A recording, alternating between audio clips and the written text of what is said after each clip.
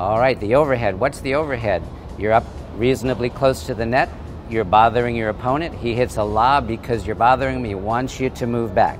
A great drill for us to practice going back is actually to stand with the racket touching the net. Now, you're not doing this in a game. This is just for our exercise purposes and a challenging drill. Touching the net, the pro hits the lob over your head. The first thing you do is you step back, move back, arm up, look up, strike the ball, finish the swing, admire your shot? No. Come back to the net and touch that net again. This is exercise as well. So the drill is run up to the net, run back, hit the overhead, run up to the net, run back and hit the overhead. We do it over and over and over again till your body does it without even thinking. And the overhead motion is very much like the serve. Okay, it is the serve essentially, but it's the serve at the net.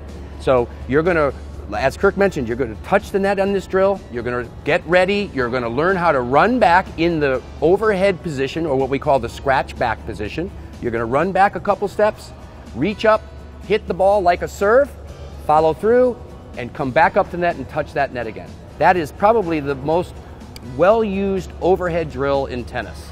Touch the net and go back.